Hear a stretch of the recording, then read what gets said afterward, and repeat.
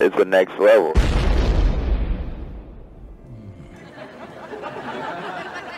Yep.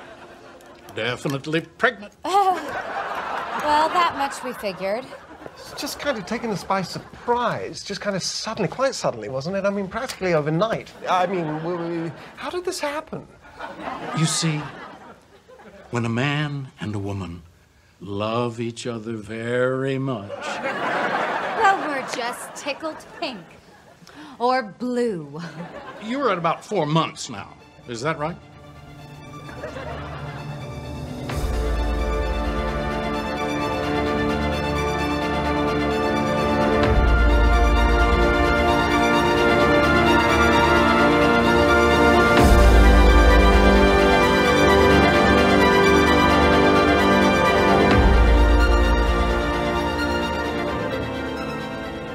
Hey, welcome back to the show, panelers. I'm Mark. And I'm Steve. And this is a spoiler-filled episode of Season 1, Episode 3 of WandaVision. So, Steve, take it away as far as what this episode's about. Absolutely, absolutely. I love that we finally have episode titles. So this is Episode 3, now in color. And just a short little quick synopsis. That's Wanda's pregnancy fritzes her powers as she and Vision prepare for an accelerated delivery. Yeah. Short, sweet, to the point. Yeah, definitely. For the fact that we finally get episodes for this episode, I'm so happy. Yeah. Because when we covered the first 2 episodes, we got nothing. Yeah. They were kind of blank. It was just episode 1, episode 2. And I like the 70s look and the Brady house as an interior. Plus, we get the AstroTurf grass outside in the backyard, like the Brady's house.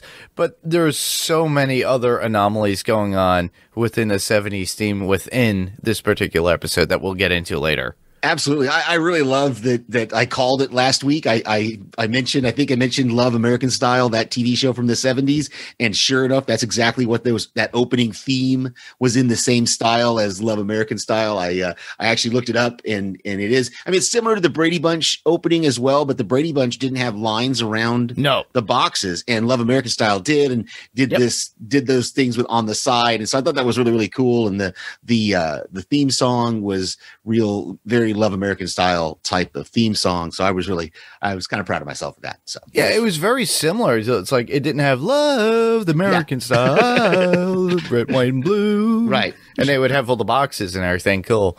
I'm sorry, we're showing our age. But, you know, I grew up on that. You grew up on that too. And we all knew that. And a lot of people I'm hoping that millennials, zennials, or whoever is watching the show will actually go back and look at those shows because they're available now. So that would be cool if they actually do that and see the comparison to this particular show. It would be amazing. But with that, we're just going to move on into our highlights or our top 5s of the WandaVision Season 1, Episode 3, and this time in color. Or now in color, I should say. Yes. Well, Dr. Nielsen, I hope you're still able to make your trip. Yes, my trip.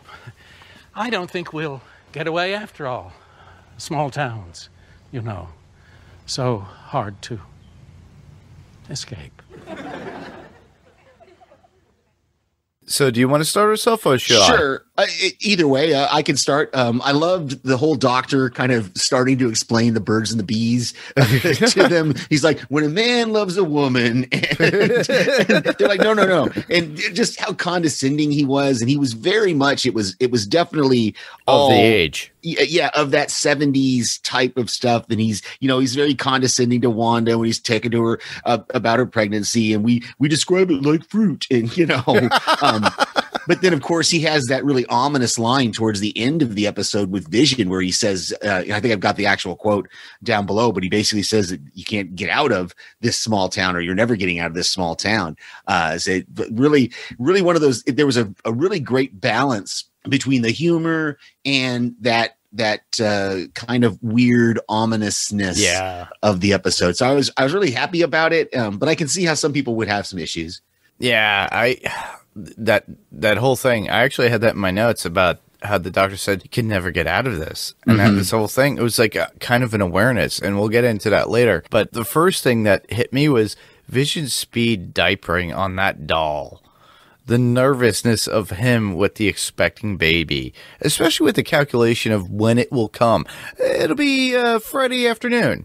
Yeah. And then, that was way off. Yeah. Well, I didn't take into account the blah, blah, blah, whatever. I can't remember exactly how he said it, but he was like, you could see he was even getting kind of frazzled there. So I love that too, because that leads right into my number 4, which is Vision. Is we finally get some response from him about realizing that something is wrong. I mean, I said that in the first 2 episodes, it seemed like he was oblivious to this strange world, and that Wanda was the only one who saw the strangeness around them. But here, he sees Herb cutting the cement wall, and even when he tells him about it, Herb doesn't stop. But it was funny too, though, when he had that little discussion. There's that moment, there's a little blip when he does start to realize something's wrong. There's like a little blip, and we get another rewind like what we had last episode of him repeating something. But instead of saying, there's something weird going on here, he comes back with, well, these are unprecedented times, Yeah. So I thought that was really, really interesting so it's kind of, I'm still really curious about this, whether he's, whether they're trapped in something. And I'm sure we'll talk some more about that, because with the way it ended. Well, this is kind of out of context of mine, but we'll get into where you were talking, because that actually, I could actually I'll add on to the whole Herb thing. It's pretty funny too, because he was hedging clips, and then when, Vision actually approaches him about it, he's like, oh, ha ha ha, and he's still cutting into it. Mind you do realize, it's kind of foam rubber that he's cutting into with this hedge clipper, but they're putting in the sparks of the of the hedge clipper going through the brick.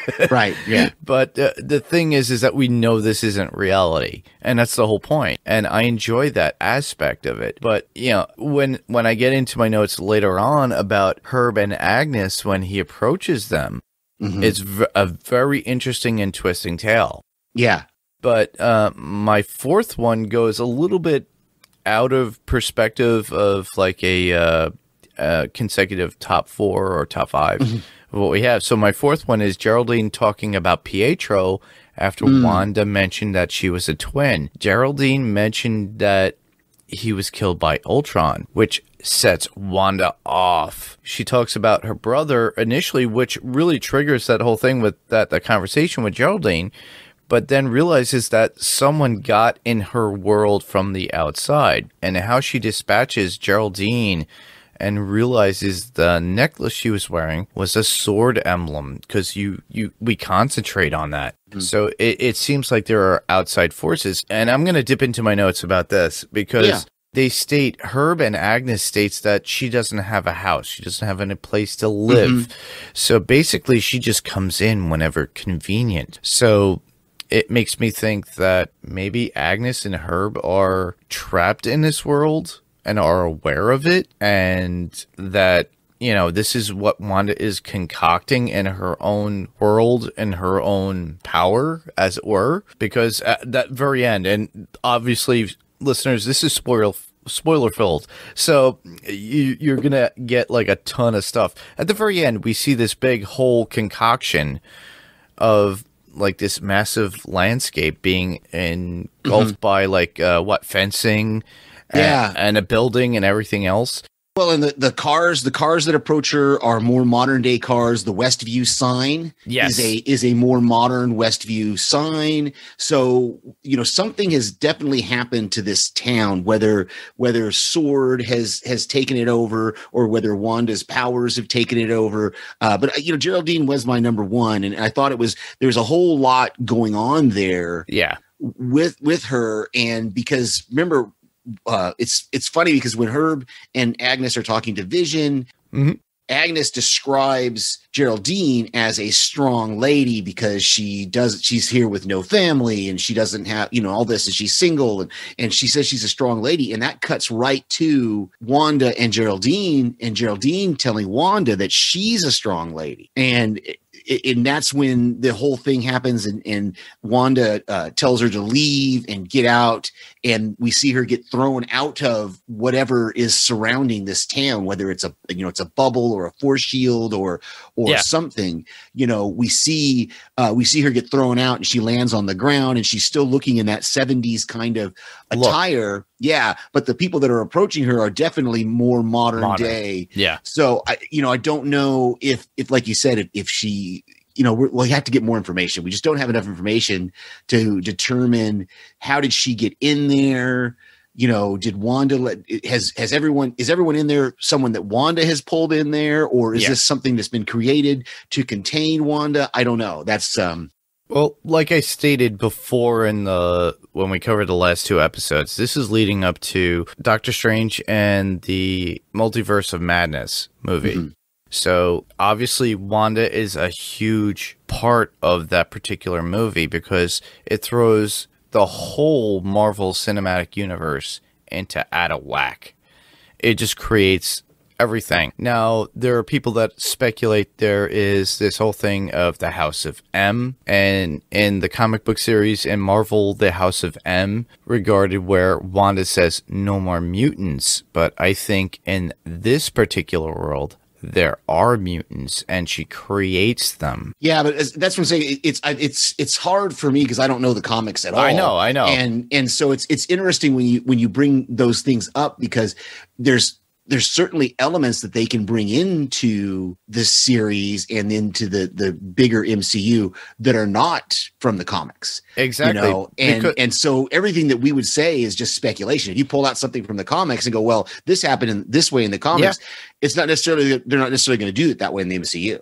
Yeah, they could change it to whatever they want. For the longest time, we knew that Wanda and Pietro, of all things, that she brought up within this particular episode, were enhanced. That's what they called them. Were enhanced people. Right. That was in Ultron. In Ultron. Age of Ultron, right? Exactly. Yeah. So listeners, if you haven't watched Age of Ultron, do so and then start watching the first 3 episodes again to get an idea of where Wanda and Pietro were, and then you'll figure out it's like, oh, okay. Because if you're interested in comics and you're going to go back in and look into it, Pietro and Wanda in the comic book series were the daughter and son of Magneto, who was a big supreme mutant. He was a superior mutant, and along with Professor X. But the thing is, within the series, we only have them as 2 siblings that were in Sokovia that were quote-unquote enhanced. Mm-hmm. So they might be manipulating what's going on to be kind of mimicking or altering the whole cinematic universe to reflect a little bit. I'm not saying a big bunch, but a little bit to the comic book series, so that to placate to, me, who is like a comic book fan, but also to give a little bit more where we can have mutants. Like we could have Wolverine, we could have Professor X, we have Cyclops, we have Jean Grey, Bobby, who is the Iceman, or, Beast. And we could have all these characters now. And eventually we will be getting those within the MCU. So I think this is the new iteration of where they're going to create this, so that way we could actually have those characters. Because all we had before the MCU at that point was the Fox version of what the X-Men were, or mutants. And that was their version, and Disney has bought that out, or Marvel Disney has bought that out. So now we have a way of bringing them into this fold. And I think that's their way of like, okay, well, we can manipulate and alter this universe to bring those into this fold. So I'm thinking, but I'm also thinking that Wanda is very strong with her powers. And this is kind of where Sword comes in. And I think I brought it up last episode when we talked about the first 2 episodes of what Sword stood for. And, where it was instead of sentient world observation, reconnaissance, or whatever, this is sentient worlds. I'm forgetting, but well, here's the thing, though. Is that from the comics? Is that from Agents of S.H.I.E.L.D.? Or is that from, because we haven't actually seen Sword in the MCU yet. We haven't heard, or no. Is that what? So we don't really know at this point. Any acronym words we give to it, they could completely do change something it. different. Yeah, You know what it I'm is saying? true. That's why I'm saying we haven't actually heard SWORD. I mean, we've seen the emblem, but we haven't actually heard what the acronym stands for. Now we know in the comics, right, that that was the next iteration after SHIELD got disbanded. Yes, it was. That was definitely going that direction from Spider-Man, right? And the last one where they had where we found out that the Skrull was pretending to be, was that Captain Marvel or Captain Marvel. Yeah. But anyway, so there's a whole, this is such a huge universe and world that we just have to trust that as they're doling it out to us, we'll learn more and more. And it's really great theories. Don't get me wrong. Oh yeah. And they could turn out to be true, but a lot of it, it's all speculation. Exactly. Until we actually get it revealed, and it's just going to be speculation and everything. But we'll move on to the actual show itself. Yeah. So that way we know what's going on within the show itself. So I absolutely loved the whole Calgon take me away type commercial with the mom and the bubble bath and all that. And then I love how what was it called? Hydro Soak. Yep. Hydro Soak. So I thought that was really cool. And then it comes back to Wanda doing her blow drying thing. And her hair is blowing and Vision is bending back. I thought they did, like I said earlier, I thought they did a really great job with the humor in this episode. A lot of people don't get the humor or understand what's going on because they're not really familiar with the MCU or even the comics. So a lot of people are split at this point. And I know some people are turned off by the different sitcom type elements that they're seeing as tropey and, that's so outdated. Well, that's the point. The point of it is that it's outdated. You know, that's the whole, I mean, it blows my mind when I read people's comments like that going, I can't believe it's so outdated and this and that. It's meant to be. It's you can call it a homage, you can call it, whatever you want, but they're specifically trying to do that. So it's not specifically doing it. Yeah. Yeah. And it's not like it just, that frustrates me when that's the thing that people are turned off by. You're turned off by the specific thing that the show is about. Well, that's fine. That's your opinion. You're allowed to have it. Everybody's allowed to have that. That's the whole thing. Yeah. But a lot of people don't realize is also that people like me or yourself, that we look into that and know and understand the whole cinematic universe as it is. This is probably, and I mentioned it last podcast where, with Wanda, she growing up in a European country where all they had was American television. This is probably everything that she thought that what real America was. Oh yeah. And that's a great thought. Yeah. Yeah, and this is her go-to for feeling comfortable. Mm-hmm. And I really think that's what's going on within her mind. It's like to ease her own mind, but she's not aware of what's going on in the real world. Yeah, again, that's more of that speculation. That's more speculation. What I love is it's really brilliant writers that are doing this, because each show so far has been a different decade of sitcom. And, I love it. And so it shows that they're stretching that. And so I can't wait until we get, further along and see where it takes us into new and different levels of sitcoms. So I'm in, man. I know people are turned off by it, but that's, Hey, you have to realize it's like a lot of people, some people are going to get hip to it, or some people are just not into it, and I understand that completely. And if you listeners are out there and you want to send feedback on how you felt, do so, please. We'll leave that at the very end. But with my number 3, I felt it like it was something out of Rosemary's Baby when Wanda was going through those contractions during birth. At that point, everything is going so wacky, the picture's spinning and the ceiling lamp falling down. That was a really cool thing. I thought it was pretty funny, and it catered to the characters, catered to the actual what's going on within the episode, and the fact that it's like Vision mentions, he goes, well, how long does it take for what fruit would it be after 12 hours? Those things. It was pretty funny how fast it went. It was so quick. It was so cool. Yeah. I love that all of her powers kind of go, and the stork appearing out of nowhere and just wandering around in the background there when she's talking to Geraldine, and the way her coat was changing. Yep.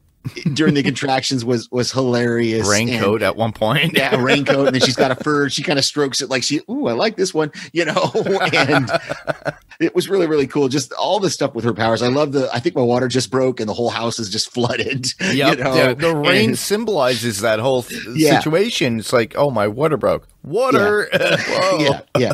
I loved it. And like I said, I already mentioned the stork, kind of prancing around. I love how it stops as soon as Geraldine walks into the room, and it's as if it's part of the wall as like some sort of painting. Well, it was because that's what she had painted. That's what Wanda had painted on the wall was a stork. So I thought that was kind of cool and all that. So like I said, I just really love the humor in this. A lot of the humor in this one. So where are we? You're number 2. I did my number 2 because I talked about Wanda's. Oh, all right. Then that's down to my number 2, I guess. Yeah. That would be Agnes and Herb talking to one another. Mm-hmm. Agnes is very curious about Geraldine and her talking to Vision about that. And they go into the whole, and I'm dipping into my notes at this point, where it's like, she stated to Vision going, hey, she doesn't have a house. She doesn't have a home. What do you mean? And even Vision didn't understand it. And there was something that they were both withholding. They were withholding some sort of information as if they were either trapped there or put there. Yeah, it was definitely we're definitely have to learn more about it because I couldn't tell if she was trying to get information out of Vision or if she was trying to just give him information. And then, of course, you have it mentioned in your notes about Herb starting to say something about that we are all here or something like that. And then she stops him and tells him to stop talking. And so that we know that she has some sort of control over what's going on in here. She must, because she pops in it the way she pops in and out. Oh, it makes me think about that. What was that episode in the Twilight Zone, the movie with the kid, where he controls the whole world around him and everybody's afraid of him? Yeah, but like I said, I don't know if that's necessarily. I get it, and I get that it's definitely reminiscent of that. That if they're trying to keep Wanda from going out of control, but there's more to Agnes's character. Is all I'm saying. Oh, kind of like what I was saying before, like the last episode when we talked the first two. Yeah, like I said, there was references towards Agnes being, and they do. Originally, when this first was presented about 2 months ago, that Catherine Hahn was listed as being Agatha Harkness. Right. And so I definitely think that she's involved somehow. To some degree. There's more to her. She knows more about what's going on. Which leads me to the one thing. We got a sneak peek months ago, I would say during the summer. Mm-hmm. When you do see Vision walk up to her car, she's dressed up as a witch for, I guess, for Halloween or something, and he's dressed up as Old Vision, like the comic book one, and she goes, "Oh, but you're dead." Yeah, I remember. And then she laughs, cackling, and we haven't seen that yet in this series. We have not seen it yet. Yeah, so it makes me think it's like she is more aware, but she has something to do with what's going on to some degree. I don't know. Yeah. But, we've already talked about my number 1, which was Geraldine, but we'll talk a little bit more about Geraldine because I really, you and I were talking a little bit before we started recording about the setup with this character of Geraldine. And when I went to IMDb and looked at, and I know IMDb is not the most credible source out there, listeners. So if you're like, don't look at IMDb. Yeah, whatever. But originally, when they had her listed in episode 3, they showed the cast and they showed her listed as Monica Rambeau, which would be the character from Captain Marvel, right? From the movie that we saw, the young girl that was friends of Captain Marvel's friend. Yeah. So originally they had it. Now, if you go and look at episode 3 on IMDb, it just says Geraldine. But if you go to episode 4, now it shows Monica Rambeau again. So I'm hoping we're gonna learn more in the next episode of what's going on outside of this bubble, because we definitely know that this world of Westview, for whatever reason, we can definitely tell from the end of the episode, it's contained. It's somehow contained in some kind of a force shield or Wanda's powers or something, because we see Geraldine get thrown out of that through the field. We see the Westview sign on the other side of that barrier is a more modern looking Westview sign than what we've seen on the show. The cars that approach her, the helicopters, they're all more modern day type stuff. So we can definitely see there's something going on outside of that town, and that town is somehow contained in some sort of force. And I think, I hate to say be critical of this, because I like how they're doing it, but it's almost going too slow. Like they're almost taking too much time to reveal. With these are only 30-minute episodes, you got to give us some more information. Exactly. And so if we don't get something in the next episode that involves the outside world, I think people are going to be disappointed, because I'm already disappointed for the. I think like more snippets towards the end of the episode would help us a little bit more. Yeah, but I think since this was delayed, and the same thing with Falcon and Winter Soldier, as well as Black Widow, a lot is missing at this point, because there's a lot of things to fill in those gaps that we just don't have because of everything that's going on in this world. And it really stinks, but they really wanted to get this out to the people because everybody's been dying for it. We need good television at this point. And, you know, I think Disney at this point is trying to grasp and try to give us some sort of entertainment at this point. But, you know, I hate the idea. It's kind of like that whole Walking Dead thing where, oh, well, we're not finished with season 10 yet, but it took us how many months to get to the final episode? And then now we're going to get a few, like maybe 6 episodes of an extended of the new season, but we don't get season 10.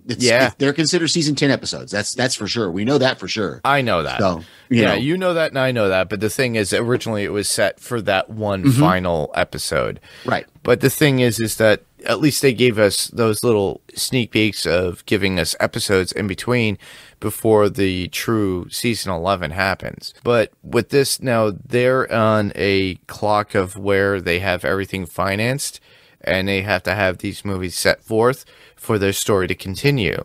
Now they're delaying a lot of things, and it really stinks for the fact that us, the viewers, have to wait so long in between. Yeah. So now we have to wait.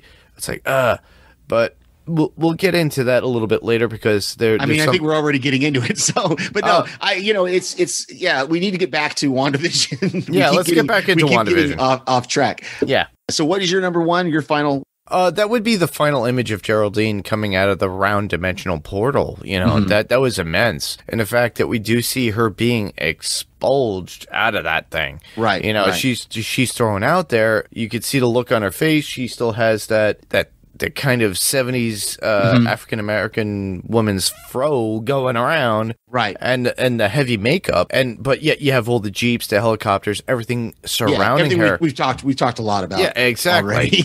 Yeah, but the thing is that, you know, my feeling is, what is that? Is that near the Avengers compound? We already see fencing around something that's there. Was that something that was created near the Avengers compound? Because the last time we ever saw Wanda was near the Avengers compound. Yeah, it's been too long since I watched Endgame. I know. That I don't remember where she was at when she came back after the snap. So yeah. Or after they brought everybody back. I don't remember them showing. Was she in that final Iron Man, that scene where they were saying goodbye? I can't remember. I'd have to rewatch Endgame. But yeah, I don't remember if she was there or not. But yeah, I mean, at this point, we have no clue where this location is. Exactly. They've not given us anything. It could be. I believe it's probably upstate New York somewhere. Like I said, anything that we say is just speculation. Speculation. Point, so if you guys have better ideas, let us know. Yeah. So the only note I have that we haven't already talked about is just I did think it was funny, especially the second time watching it, that, you know, babies when babies were born in sitcoms in the 70s and really sometimes into the 80s. I think maybe with Bill Cosby and Dr. Huxtable was really when we started to see the messiness of babies being born. Oh yeah. You know, and so they always came out super clean, and there's no mess and there's no blood. And I just thought that was, you know, the deliveries are always very easy, and that was just a normal thing of sitcoms, that if you had a woman giving birth, it was going to be just it was just going to happen and the baby was going to come out already in a blanket and, kind of thing.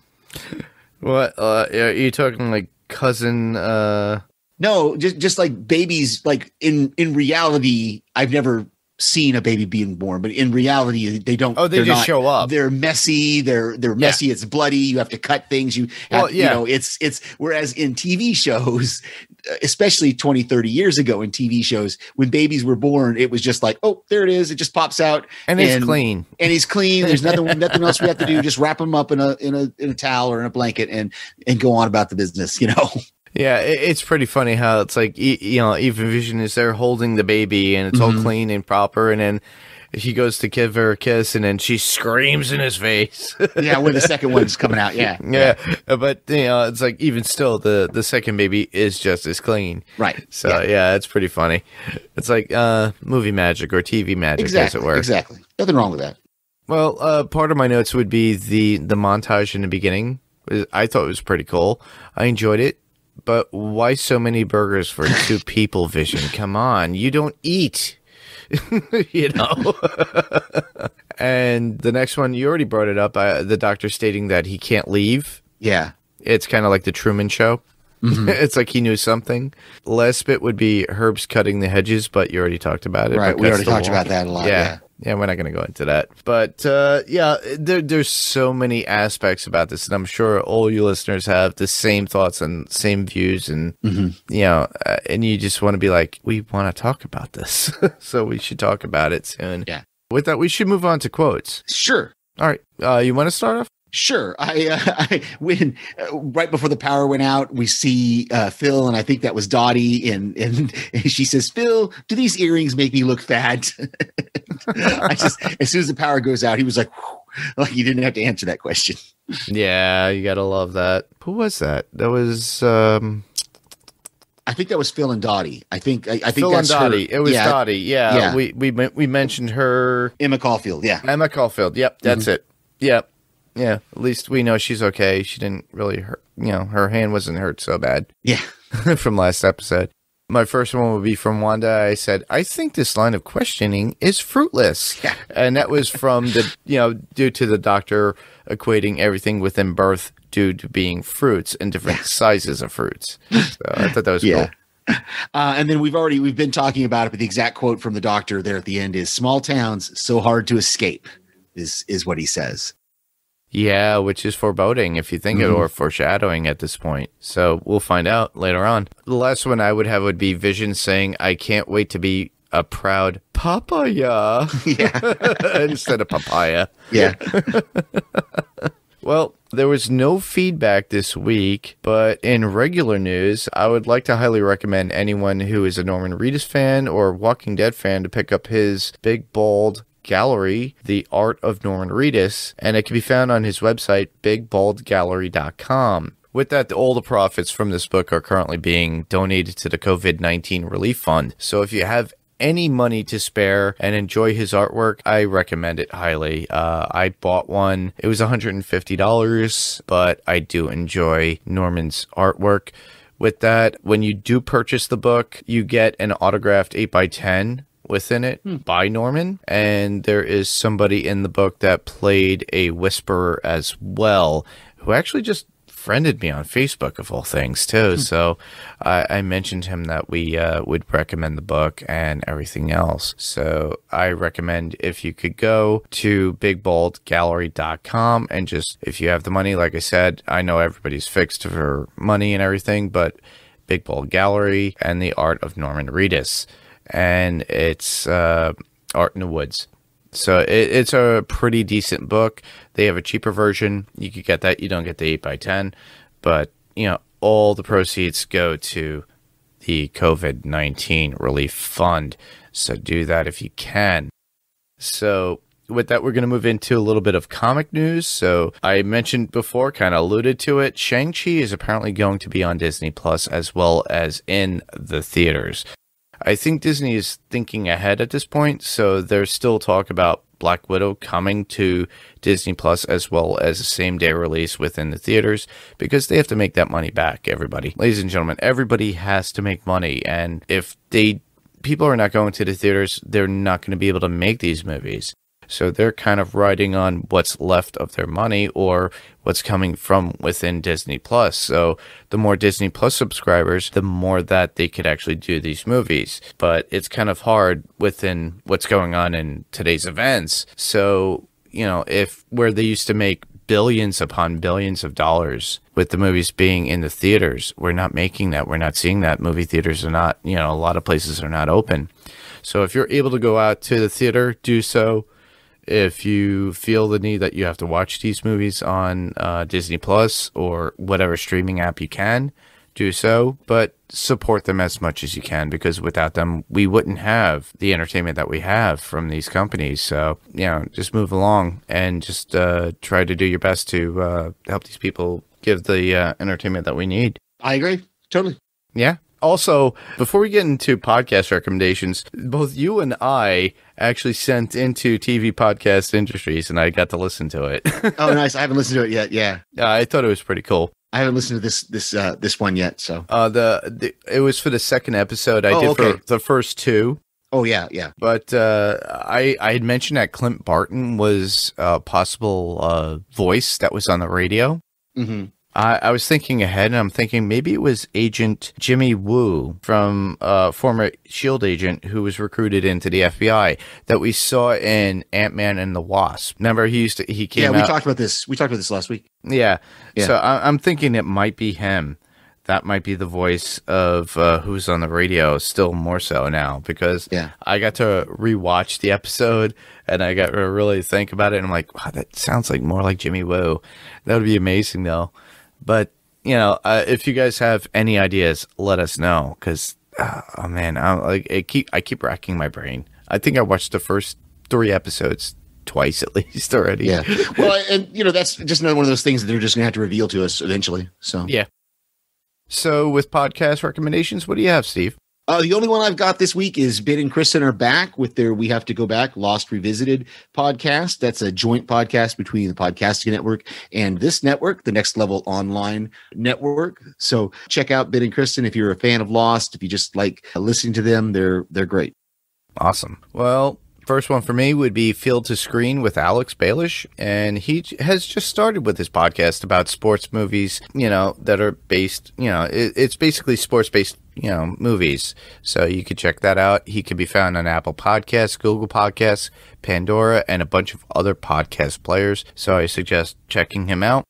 The next one would be Daphne and Paik on Run for Your Lives. They cover monster movies, disaster movies, and all that make you want to run for your lives. So check them out on the Pirate Core Entertainment Network. The last episode that was up, actually, you sent in some feedback, which was Attack the Block. And I thought that was great. I have that actually on Blu-ray, that movie. And they're moving forward with, I believe, The Descent. So check that out if you can. That should be up by the time this episode comes out. So check them out. Then you got Reba and Ben, and occasionally Paik when he comes on for the Stand review on Strange Indeed on the Podcasting Network. And they are covering the Stand that is currently on CBS All Access. So I think they're on episode 5. Check that out if you can. So also check out Talk Through Media with their content as well, with Brian, Kyle, and Ruthie, and they are still at it with the Star Trek Discovery and Lower Decks coverage. So check them out as well if you can. Even though I left the network for Talk Through Media, I still do like what they're doing. So if you could give them a love and you're really interested in Star Trek, do so. Absolutely. Yeah. So we can be heard on Spotify, Google Play, pretty much any Apple Podcasts, pretty much any podcast player of choice that you have out there. If you have a chance to give us a review, please do that. You can also check us out on panelstopixelspodcast.com. That's our website. Our Facebook page is facebook.com/panelstopixels. You can email us at panelstopixels1@gmail.com. It's panelstopixels1, the TO spelled out right in the middle, and the number 1 @gmail.com. We are also on YouTube, so you can search for Panels to Pixels podcast in there and give us a thumbs up. Next week, we will have another episode of WandaVision, and we may tack on the first episode of season 2 of Snowpiercer as well, which Snowpiercer comes out this Monday on the TNT network. You can check that out. So hopefully we'll have both those in one podcast for you next week. Awesome. So where can listeners hear us? Well, I can be found right here on Panels of Pixels, as well as sending out audio feedback to other podcasts that I love that my friends do. So you can also hear me on my other podcast called Adrenaline Cinema on the Pirate Core Entertainment Network. The podcast is about those action and adventure films, pure action films, suspense films, and anything that thrills you or gets your adrenaline moving. So you can check us out there, or like I always state, Panels to Pixels will remain on the Next Level Podcast Network. So stay tuned here, and we'll keep you up to date, or just check out the Pirate Core Entertainment Network website. And I love watching a lot of TV, and I love hearing my own voice, apparently. So I will be here on Panels to Pixels always, and I send in voicemails to various other podcasts that my friends do. Exactly. So with that, that's our coverage for WandaVision Season 1, Episode 3. I just want to thank everyone for listening. I'm Mark. And I'm Steve. And this was Panels to Pixels, and we'll see you on the next panel. Good night, everybody.